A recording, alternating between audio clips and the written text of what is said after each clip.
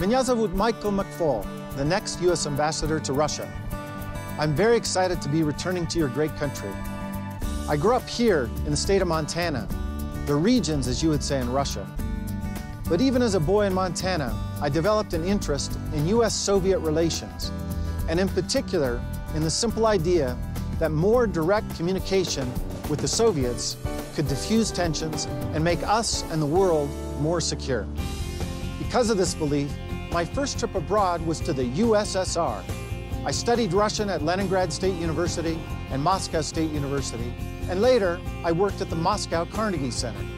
As President Obama's representative in Russia, I believe that my most important mission is continue to help Russians understand who Americans are, what we stand for, and what we seek from our relationship with Russia and the Russian people. I want to encourage Russians to visit America, and not just the big cities, but places like Montana. My greatest asset and love is my family. Ours is a typical American family. Watching sports, listening to music, meeting new people, and traveling around Russia are our highest priorities. We are big fans of basketball and hip-hop music, but we are eager to learn about hockey and Tchaikovsky, too. My wife, Donna, and I lived in Moscow in the mid-1990s, and we are excited to share this experience in your incredible country with our two sons. I've worked closely with President Obama since the first day of his administration to develop the relationship between the United States and Russia based on our mutual interests and mutual respect for one another. The President called for a reset with Russia, animated by the belief that greater engagement could produce security and economic benefits for both of our countries. 3 years later, we believe that the reset has produced real results. We have greatly increased our cooperation on Afghanistan. We have signed and ratified the New START Treaty, dramatically reducing the number of nuclear weapons in the world.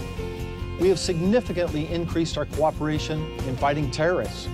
We work together to get Russia into the WTO, which will produce growth for the Russian economy and create opportunities for increased trade. And perhaps most importantly, we have recently signed a new agreement on visas that, once ratified, will make it easier for our citizens to travel between our two countries. The most important part of my job will be to foster more contact between the people of the United States and the people of Russia.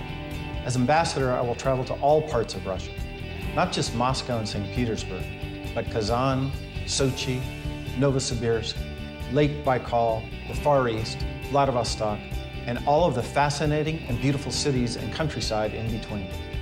I'm interested in meeting not only government officials, but people from other political parties and movements, businessmen and women, civil society activists, and regular Russians just like you.